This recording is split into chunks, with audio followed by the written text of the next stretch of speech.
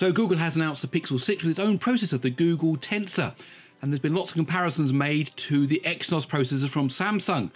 So today we're going to see what is the difference between a Google Tensor and an Exynos 2100 that you find in the Galaxy S21 Ultra. Which one do you think is going to win? I think you might be quite surprised. Well, let's find out. So we have the Google Pixel 6 with the Google Tensor on the left-hand side, and we have the Samsung Galaxy S21 Ultra with the Exynos 2100 on the right-hand side.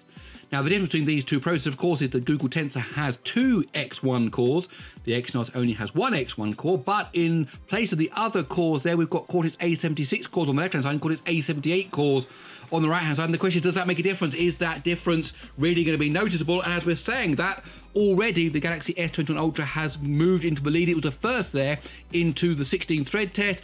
Now, of course, both of these are octa-core processors, but there you go. It's finished that. It's now into the blur test, beginning of the mixed CPU, GPU part of the test. So already the Galaxy S21 Ultra is steaming ahead. So the Exynos 2100 with its X1 core and 3 Cortex 78 cores and then 4 Cortex A55 cores seems to be better. And what's the frame rate going to be here on the right-hand side? There we go, 26, 27 frames a second. On the left-hand side, what are we going to get? 28. So there's a bit of a difference there. Slightly better for the Pixel 6. That's good, as both of them are now into the Unity test. However, I think that the S21 Ultra is in the lead. Of course, the Pixel 6 has got a 20-core Mali-G78 on the left-hand side. We've got a 14-core version on the right-hand side. So what's the difference? Well, there we go. The Galaxy S21 Ultra is the first. Now, don't worry about the colours on the right-hand side. It's all about recording, not reflection of the actual phone itself. That's a little mistake on our side. So therefore, it's still going to get to the end of that forest path first. I think it is. Yes, it is. There it goes. What is 1 minute 27.2. So on the left-hand side, what's it going to do? What's it going to do with that 20-core version of the device? Let's find out. Oh, come on, come on, come on, come on. There we go. 1 minute 35.7.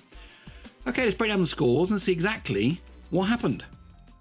So as we saw there, a win for the Galaxy S21 Ultra with the Exynos 2100, 1 minute 27.2, then 8.5 seconds later came in the Pixel 6 with the Google Tensor. What happened?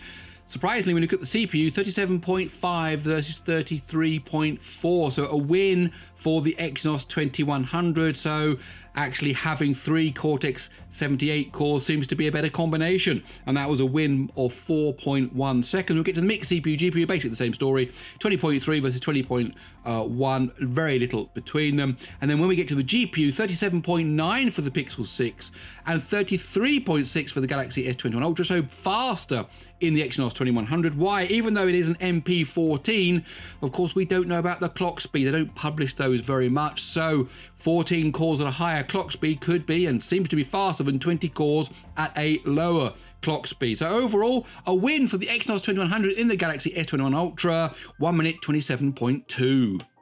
My name's Gary Sims. This is SpeedTest. I really hope you enjoyed this video. If you did, please consider giving it a thumbs up. And if you like these kind of videos in general, well, hit that subscribe button. Stick around because there are more videos coming. Okay, that's it. I'll see you in the next one.